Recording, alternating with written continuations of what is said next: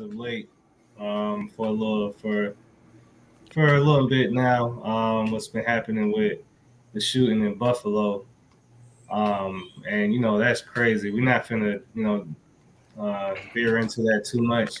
As y'all know, man, our podcast we talk about Black perspective and culture from the biblical lens and Christian, millennial perspective, all that good stuff. But we just wanted to touch on this real quick because, our topic this evening is, are we living our ancestors' wildest dreams, right? And it's so crazy, like, when this topic came to play, like, this event happened, just almost right after. And it's like, what y'all, I don't know if y'all seen the video. I mean, like, I wouldn't sharing it, but it's just like, it's wild. And it's the fact that, like, it never got taken down. It just stayed up. Like, I mean, it has sensitivity advisors, but yeah, it's still up. I don't think it's down yet. I haven't seen it at all. Honestly, I don't really have any desire to check it out. It's probably pretty, gruesome stuff, but it's depressing, man, because it just seems like these things, there's no end to it, really. So there will be a shooting. Everyone will be up in arms about it. There'll be debates about, we need to take guns away. And other people will say, no, we need more guns. That debate happens for a little while. Time passes and it dies down, and then no one really cares again. And so, there's no really headway being made on these types of issues. And then until the next one comes again. And then the discussion starts all over again. And you'll see people on CNN, Fox News, all the news outlets, showing how sad they are. And this is such a tragic moment and blah, blah, blah.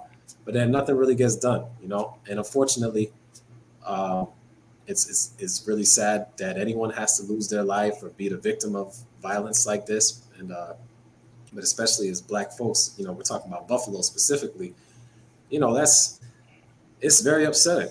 This young man, went out of his way to go do what he did. And it's crazy.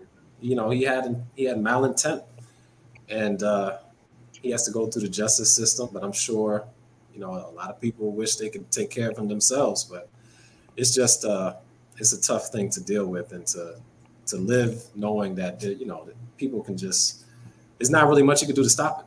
People could just do whatever they want. Yeah, man, it's sad. I mean, I personally haven't seen the video. I was just even thinking about it or hearing about it from the commentaries and the interviews. But it's crazy because we talk about it. It's like, can we take away guns? Get rid of guns and everything like that. It's not only guns, because in some countries, people use them, their bodies as the weapons. You have people that are willing to literally, they believe them sacrificing themselves in the middle of a mall, taking out mass amount of people, is the way of life. You know what I'm saying? So it's not necessarily a gun that they're using, but it's still it's a mass killing. So, mass killings is going to happen. To answer the question, are we living our ancestors? It's just, it's an ongoing cycle. It's sad to say it's an ongoing cycle, and that's just the way the world is, and it shouldn't be that way, but it's what it is, man.